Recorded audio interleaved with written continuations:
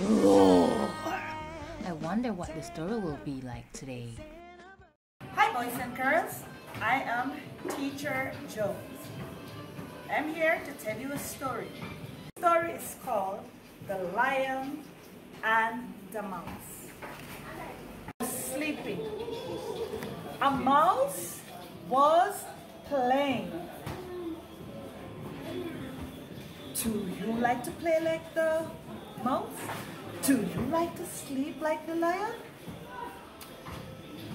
The lion opened his eyes. Who do you think the lion saw?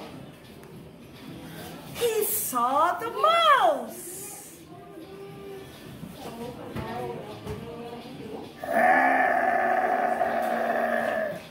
Go away. Let me go. Let me go. Let me go, said the mouse. I am so small. Go away and let me sleep, said the lion. The lion let the mouse go. Wow, that was so nice. The mouse said, thank you. Then suddenly one day, the mouse saw the same lion. The lion roared.